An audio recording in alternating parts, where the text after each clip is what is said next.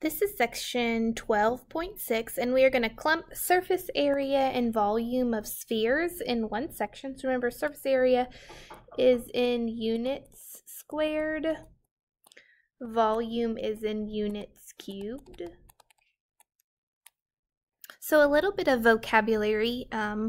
We have this thing called the great circle, and it's a circle formed when a plane intersects a sphere with its center in the plane. So it creates the base of a hemisphere. So in section 1, we talked about the cross section. So this is actually going through the center, and it is the great circle, the biggest circle that you could make if you intersect that sphere. So that also would be the base of a hemisphere. A hemisphere is just half of the sphere.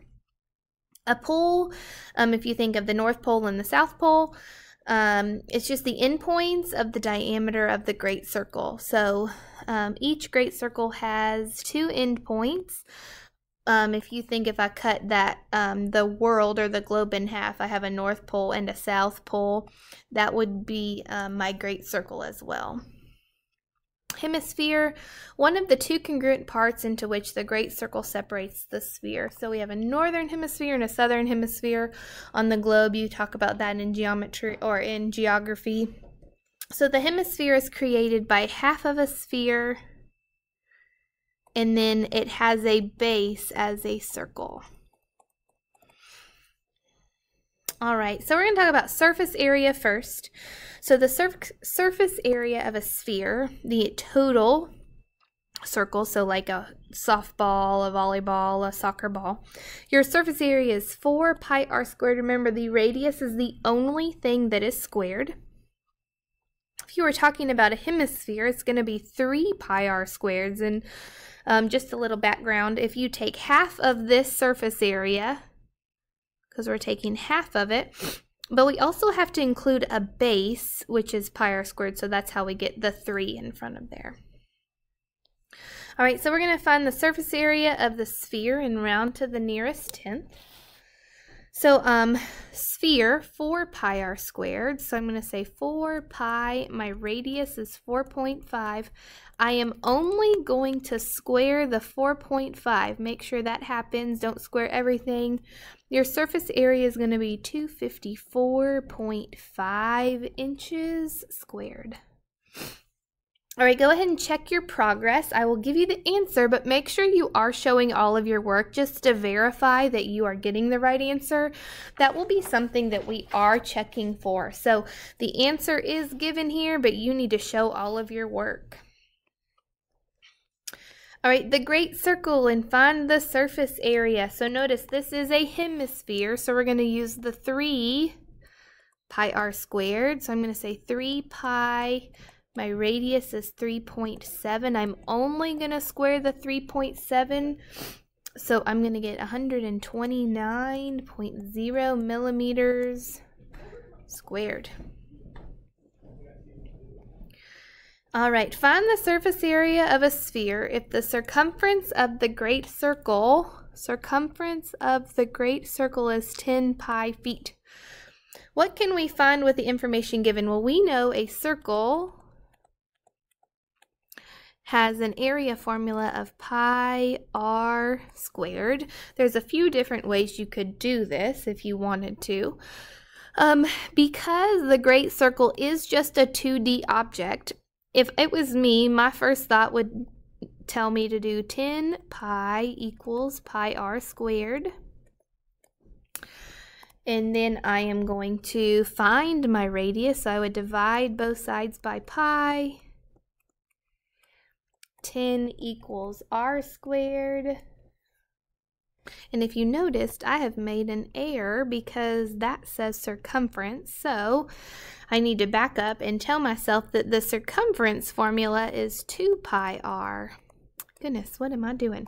All right, so my circumference, let's start over, is 10 pi equals 2 pi r.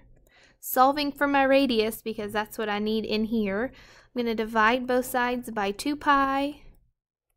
My pi's cancel. So 10 divided by 2, so that would be 5 equals my radius. Then I'm going to plug that in there for my surface area. So my surface area equals 4 pi 5 squared. So I can leave it in, sorry about that, I could leave it in terms of pi, or I can just solve. So I could get 100 pi feet squared, which is approximately 314.2 feet squared. All right, so next, find the surface area of a sphere if the given area of the great circle is 220 meters squared. So here is what I was trying to do before. So the area is approximately 220, and I know the area of a circle is pi r squared. So there we go. I'm going to divide first by pi because I know I need to get the radius.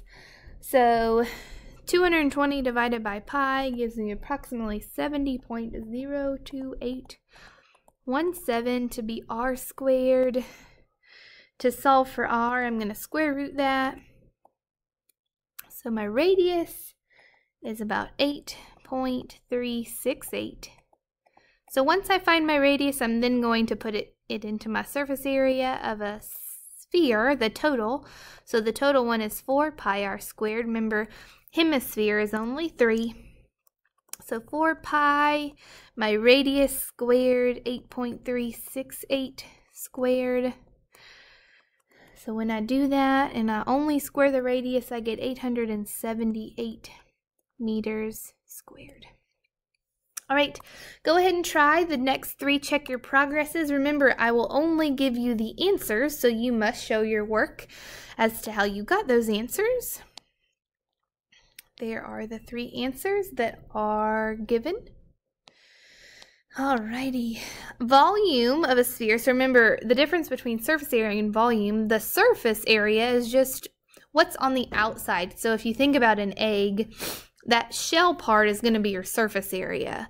If you hard boil the egg, once you peel off the shell, how much of that egg fills up is the volume. So that's why we're in units squared.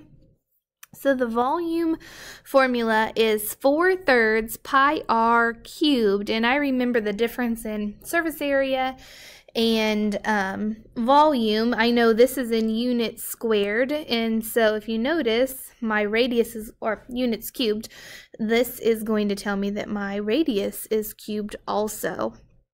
And if you don't know how to cube anything on your calculator, you need to make sure you do find that out. And then for a hemisphere, it is half of a sphere, so I'm going to take 1/2 of the 4/3, which gives me the 2/3 pi r cubed. So that is how you get your formula, which is 2/3 pi r cubed. All right, so I need to find the volume of a sphere. So volume of a sphere tells me I need to use the 4/3. With a great circle circumference of 30 centimeter or 30 pi. Circumference, remember, is 2 pi r. So I need to find the radius to plug in there. So 30 pi equals 2 pi r. Solve for that radius, divide by 2 pi. So my radius is going to equal 15. All right, so after my radius equals 15, I'm going to just plug it into this r right here. So I'm going to follow that volume formula. 4/3 pi 15 is cubed. So once I have that, how would Miss House put this into your calculator? I would do 15 caret and then 3. That would give me my 15 cubed times pi times, and I'm going to do 4/3 this way. You may have a different way to do it. That is totally fine. So my answer is 14,137.2 centimeters cubed. Those units need to be labeled correctly. All right, moving on. Find the volume of the hemisphere if my diameter is 6 feet. So your diameter is 6 feet, but in your formula, you only need your radius. So that would be 3. 3 would go there. So just following your formula. 2/3 pi 3 cubed. Just again, how do we do that? I'm going to do 3 caret 3. So that's 3 raised to the third. Times pi times, and I'm going to put 2/3 in these parentheses. You may do it a different way. So my answer is 56.5 feet cubed. All right, if you will stop this video and check your progress, and remember, make sure you are writing that work down. All right, and here are your answers for those two check your progresses. Just verify that you are getting those correct answers there. All right, last one. The stone spheres in Costa Rica were made by forming boulders into spheres.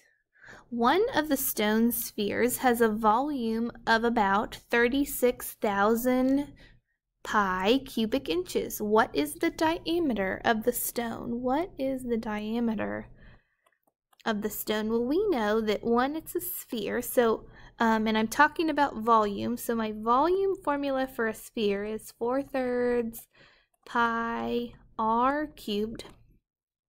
And I know the only thing I can really get out of this volume is my radius, but I know how to go from radius to diameter.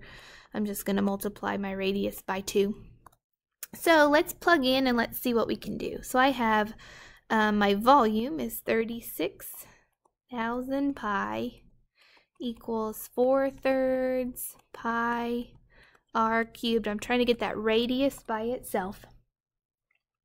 So first I am going to, there's a few different ways you could do this, but I'm going to multiply both sides by 3/4. And I do that because I want to get rid of my fraction here. So I'm going to bring this down, pi r cubed equals, and then I need to say in my calculator, 3/4 times 3600. So when I do that, I get 27,000 pi.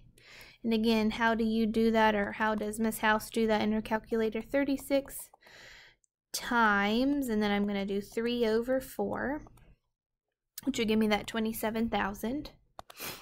All right, and then I'm going to continue to get r by itself. You may have gotten pi or got rid of pi first. That is totally fine. So my pi's cancel, so I get 27,000 equals r cubed. Now, if this said r squared, I would take the square root. Since it says cubed, I need to take the cube root. So we need to learn how, or remind us how to do that. So I'm going to take my I'm going to take my math, and I'm going to go down to this button right here where it says 3, and then the root button. And then I'm just going to put in whatever number I need and push enter. So my radius becomes 30. Don't mind that little screen.